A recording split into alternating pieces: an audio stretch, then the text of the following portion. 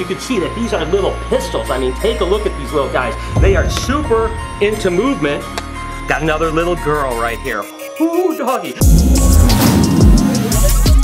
Hey guys, welcome to the vlog. We're gonna have some fun today for sure. Of course, we've got some little baby leucistic monocle cobras. Look at that cute little monkey. And we actually have 5 little babies that a friend of mine has, and we wanna sex them out today. So I figured we'd go ahead and show you guys the safest technique for actually sexing cobras, because, hey, listen, if I was to pin its head, grab its head, and try to avert its hemipenes, that's obviously pretty dangerous because I'm putting my hands in all kinds of jeopardy. So what we're gonna do is we're actually gonna get a tube. We're gonna just put them in the tube. So the hardest part with this is just getting him to go in the tube. So what we want to do is just get him to the point where he wants to climb in this tube. And it's going to take a minute. It's just kind of an act of patience here. Just keep on going like this. And it's so hard not to want to just like pick him up and put him in the tube, but the fact is you have to just be careful.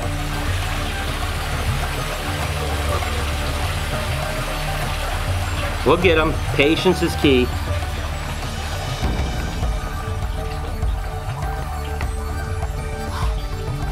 It's okay, buddy.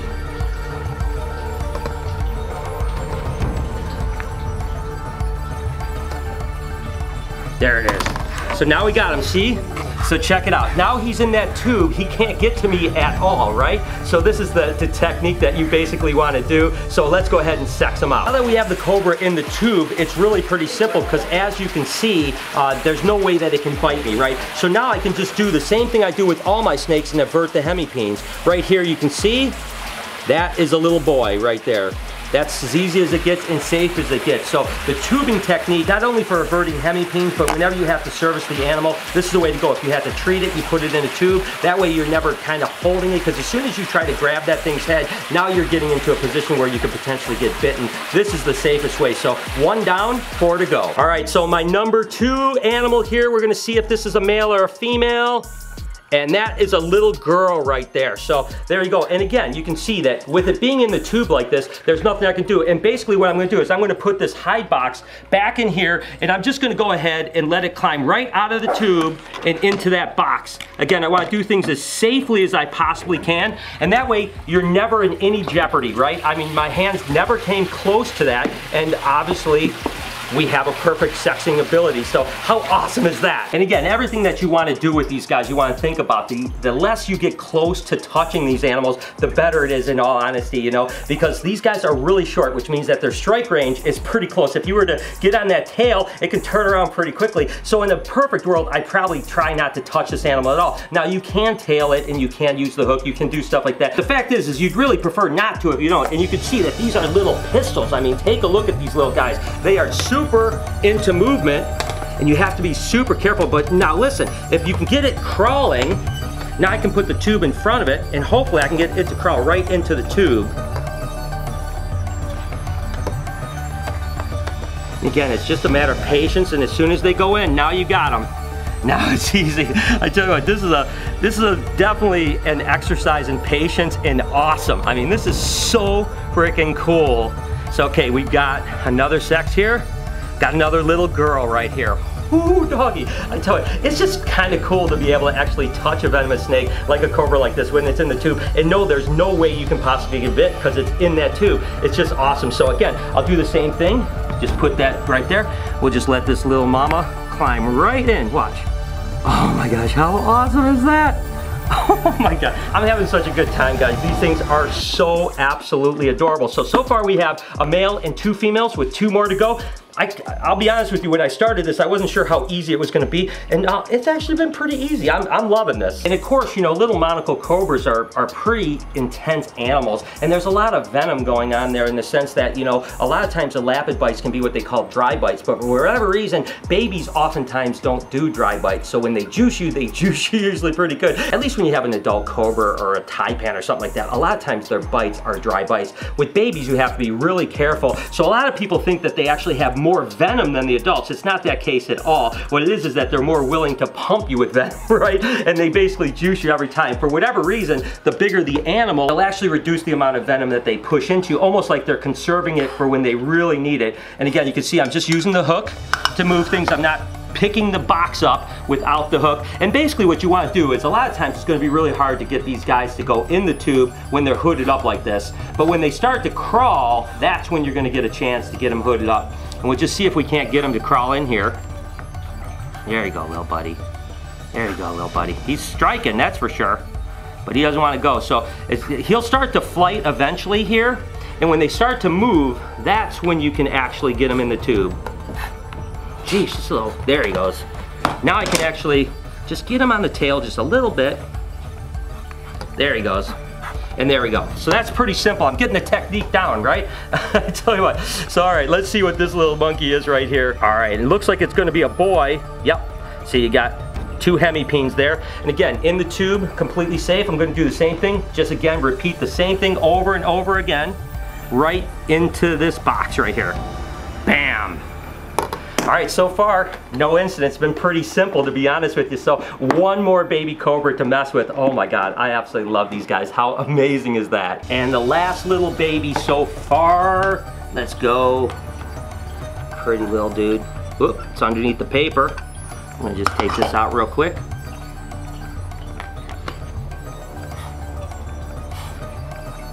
And there it is. The feisty little monkey as always.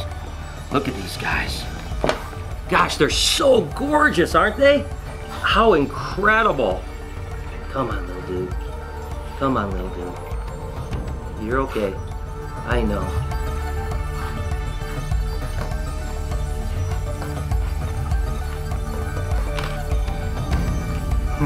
All right, come on, little buddy. Come on, little buddy. Come on. Come on.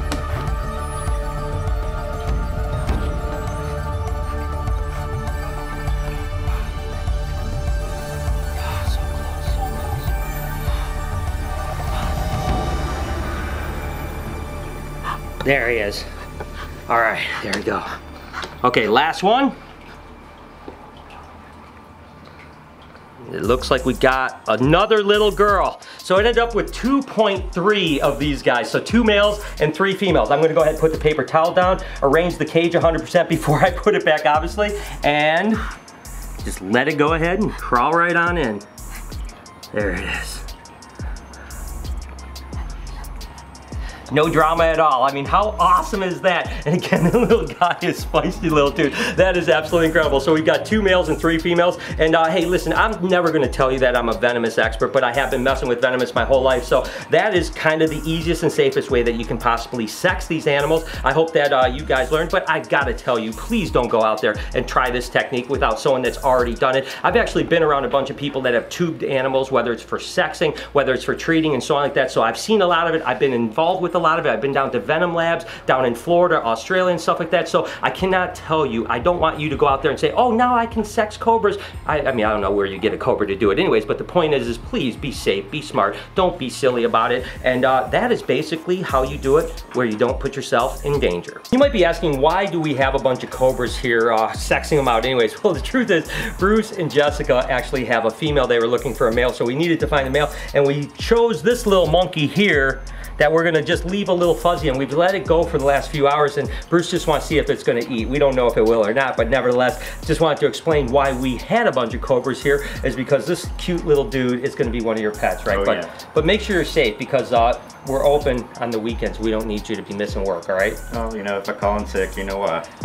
No, he's gonna be safe. He's experienced and stuff like that, but just so you guys know, that's why we have the cobras here. How we say that if you're going to start to handle venomous snakes, oftentimes it's a great idea to get some non-venomous snakes that act kind of like venomous snakes. This yellowtail crebo is a great example of a snake that acts a lot like a cobra or an elapid. So basically what you want to do is you want to get your experience in with the snake like this. If you get comfortable handling and reading an animal like this, so when it comes back on you, you know how to move, how it's moving. You got to remember, a venomous snake is the same as a non-venomous snake. It just has venom glands. So they oftentimes act very similar. And there's certainly things like crebos like this that act kind of like a taipan, or maybe even a little bit like a mamba, although nothing quite acts like a mamba, and certainly acts like some cobras as well. So you can see it's kind of hooding, it's kind of doing things, and I'm just going to move around. Now, the consequences for getting bit by something like this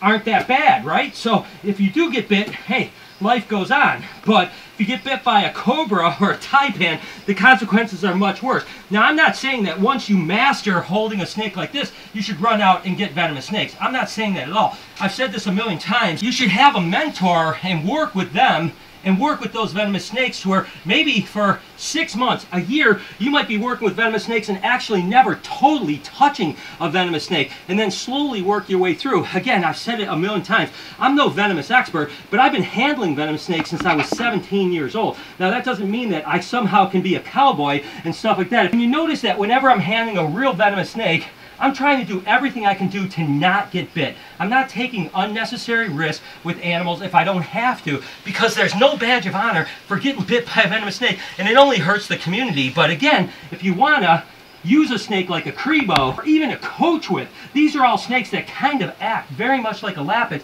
and you can get a little bit of experience with those guys, and then eventually you'll be better equipped if you ever do handle venomous snakes in the future. But I tell you, by the way, I absolutely love this Crebo. And the fact that it's non-venomous, I know I don't have to worry about getting bitten, but this guy, if I give an opportunity, he's going to take a pop at me for sure. So what a gorgeous snake. You know, I've always said that I kind of never feel more alive than when I'm dealing with something that's deadly, with a snake. I mean, I don't know what it is. It's not a macho kick. It's not like, oh, look at me, how cool I am. It's just that that's when you laser focus. I'm going to tell you a quick story. We were watching that movie Free Solo where the guy like climbs up El Capitan without ropes. Absolutely crazy. And me and Noah were both like, oh my God, this is insane. We were watching it together. And there was this one part where the guy said that every move he makes has the consequence for potentially falling and dying. And I kind of looked over and I said, yeah, I kind of know what that guy feels like. And Noah was like, what are you talking about? You don't know what he means. And I said, if you think about it, it's the same thing when you're dealing with a venomous snake. Every move you make has to be calculated.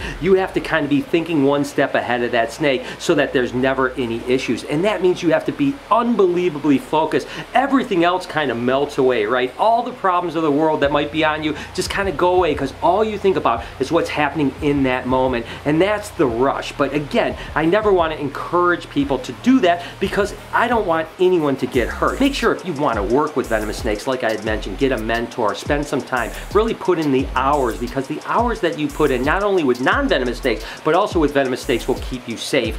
Nothing worse could happen than you or anyone that deals with venomous snakes getting bitten, because all it is bad press. And let's face it, snakes already get enough bad press. These are amazing animals. Whether it's a non-venomous ball python or the deadly black mamba, they're still unbelievably incredible, but we have to give them the respect that they deserve. My saying has always been, don't fear it, respect it. And that's what I try to do with these animals, but I absolutely loved it. What a great day it was. I'm ending the vlog. I'm wishing you guys an amazing day. You guys are incredible and I love you. Be kind to someone, and I promise I will see you guys tomorrow.